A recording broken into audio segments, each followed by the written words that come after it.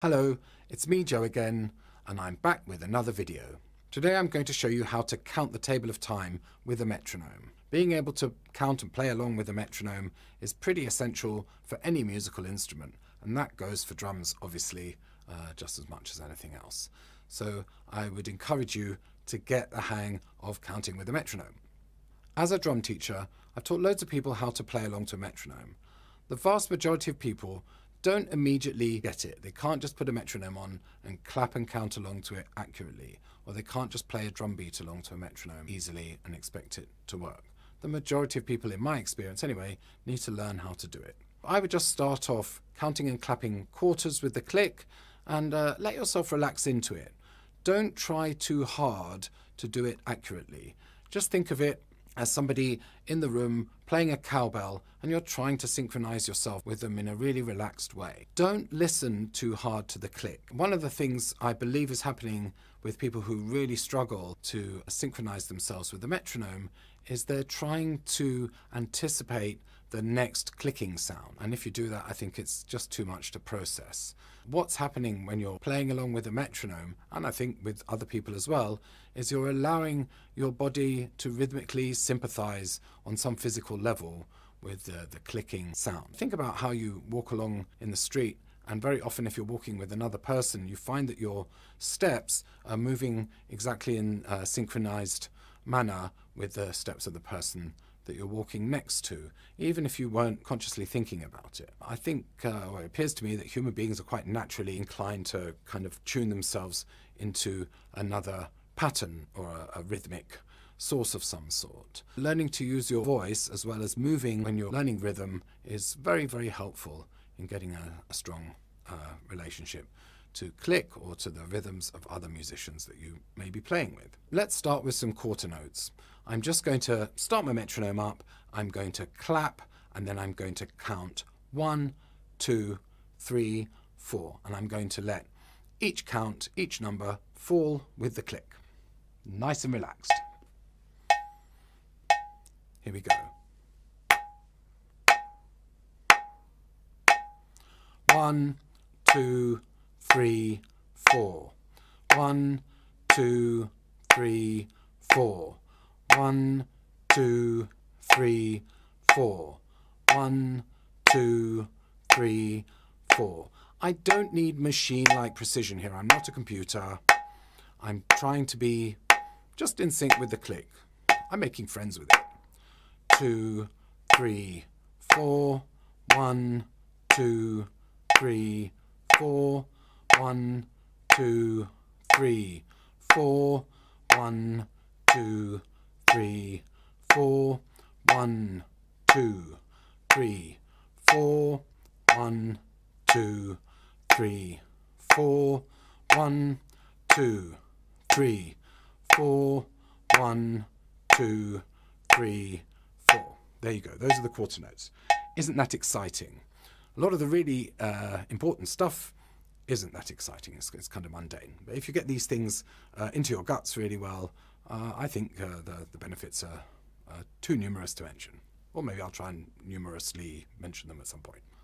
Next, let's count eighth notes. Remember, I'm going to be clapping with the click on the quarters, and I'm going to be counting the numbers at the same time. In between that are my ands to count eighth notes. Here we go.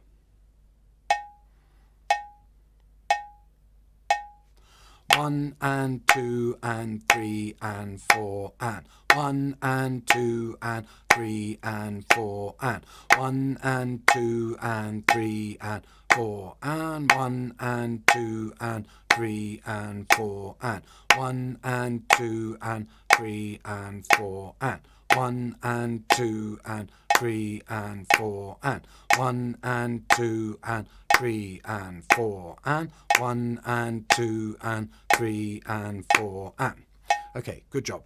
After eighth notes come eighth note triplets. And same again. I'm going to be counting the numbers which will be synchronized with my clicks and with my claps, and I'm going to be filling in the anders of the triplets in between. Here we go.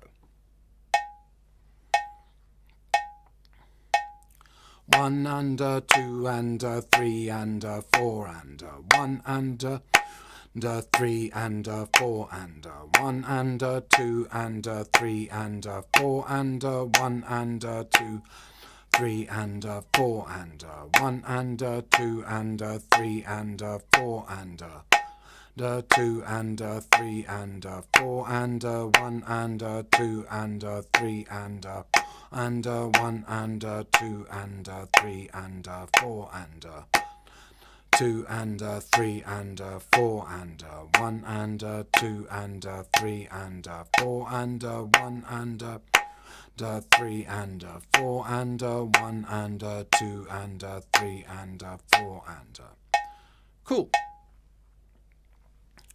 Last but not least, we're going to count sixteenths. And again, I know I keep repeating myself, but it seems to work. We are going to be saying the numbers at the same time as the clicks and the same time as we're clapping. So we're counting on the quarters and then filling in the E and element of the sixteenths. Here we go. 1 E and a 2 E and a 3 E and a 4 E and a 1 E and a 2 E and a 3 E and a 4 E and a 2 E and a 3 E and a 4 E and a 1 E and a 2 E and a 3 E and a 4 E and a 1 E and a 3 E and a 4 E and a 1 E and a 2 E and a 3 E and a 4 E and a 2 E and a 3 E and a 4 E and a 1 E and a 2 E and a 3 E and a 4 E and a 1 E and a 2 3 E and a 4 E and a 1 E and a 2 E and a 3 E and a 4 E and a 2 E and a 3 E and a 4 E and a 1 E and a 2 E and a 3 E and a 4 E and a. Once you feel comfortable counting and clapping each of the subdivisions along to a metronome, and again I suggest keeping it 60 BPM, you don't need to go any faster, we are going to play in sequence. We're going to count 1 bar of quarters, 1 bar of eighths, 1 bar triplets and 1 bar sixteenths, and we're going to repeat that cycle a bunch of times. Now again, this is very unglamorous and unexciting, but if you take a little bit of time every day to learn how to do this, if you don't already know, this will really give you a good solid foundation for being able to understand and play with different subdivisions. Here we go. Quarters, eighths, triplets and sixteenths, 1 bar each at 60 BPM.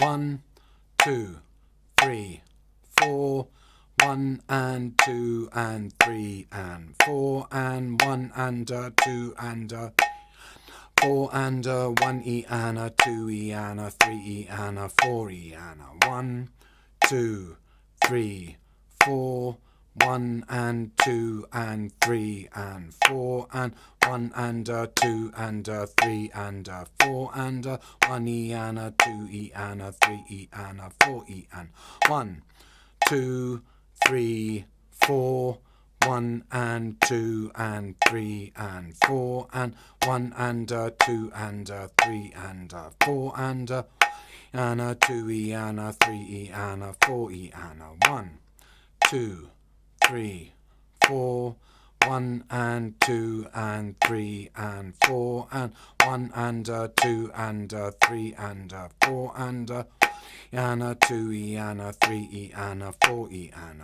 1, 2, 3, 4, 1 and 2 and 3 and 4 and 1 and 2 and 3 and 4 and E and a 2 E and a 3 E and a 4 E and 1, 2, 3, 4, 1 and 2 and 3 and 4 and 1 and 2 and 3 and 4 and a 2 E and a 3 E and a 4. One more time. 1, 2, 3, 4, 1 and 2 and 3 and 4 and 1 and 2 and 3 and 4 and E and a 2 E and a 3 E and a 4 E and a done.